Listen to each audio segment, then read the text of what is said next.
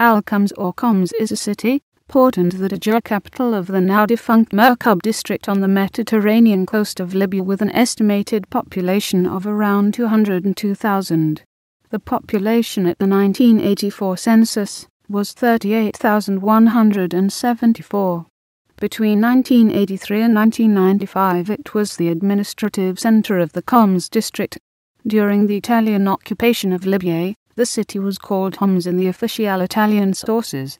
The city appears to have been founded by a group of local Berbers sometime around 1000 BC, who gave it the Lybico-Berber name Lpqy. The town did not achieve prominence until Carthage became a major superpower in the Mediterranean Sea in the 4th century BC. It nominally remained part of Carthage's dominions until the end of the Third Punic War in 146 BC, and then became part of the Roman Republic, although from about 111 BC onward, it was for all intents and purposes an independent city. Soon Italian merchants settled in the city and started a profitable commerce with the Libyan interior. The Republican Rome sent some colonists together with a small garrison in order to control the city. Since then the city started to grow and was even allowed to create its own money. Leptis Magna remained as such until the reign of the Roman Emperor Tiberius, when the city and the surrounding area were formally incorporated into the empire as part of the province of Africa. It soon became one of the leading cities of Roman Africa and a major trading post. Leptis achieved its greatest prominence beginning in 193 AD, when a Berber native son, Lucius Septimius Severus, became emperor.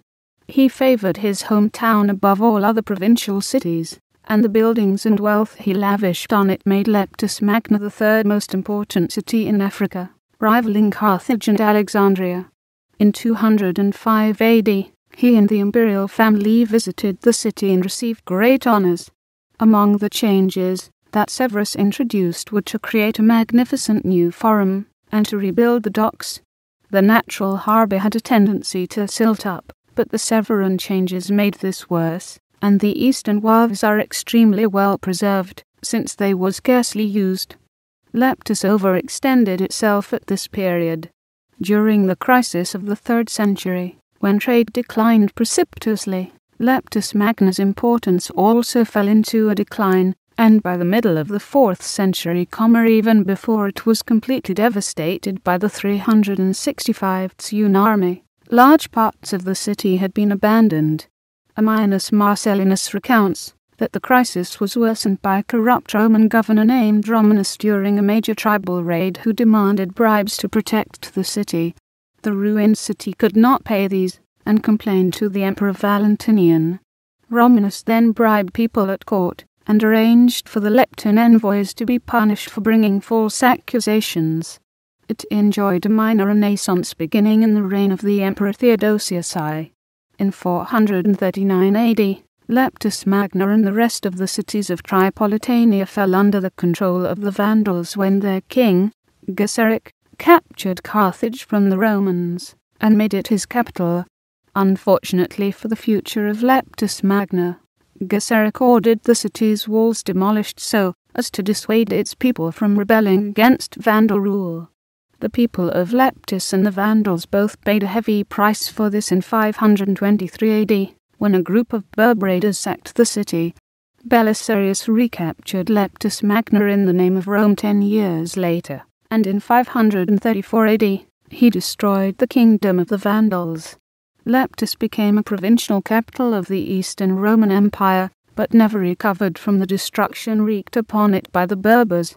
It was the site of a massacre of Berber chiefs of the Lpqy tribal confederation by the Roman authorities in 543 AD.